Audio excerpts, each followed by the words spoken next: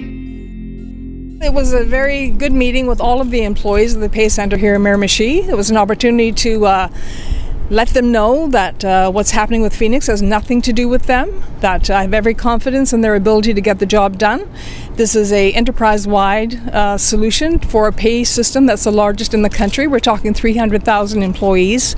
There are bound to be challenges, but I wanted to make sure that the employees here in Miramichi knew that what was happening with Phoenix did not reflect on them. We are working very hard. Certainly we put in place a temporary pay centre in Gatineau to deal with the backlog, because initially when Phoenix came online there were a backlog of cases, 40,000 to be exact, that was rolled over to Phoenix, and of course that put added pressure on the employees here, and we didn't want that to happen because that was impacting the job that they were able to do and put some stress on them. The employees here have been well trained. They know their jobs. They're doing a superb job with what's expected of them.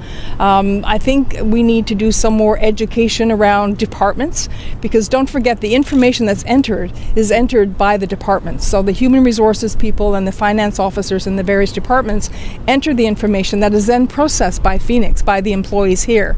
So maybe we didn't do a good enough job of making sure that the people in the departments were educated properly to what was expected of them.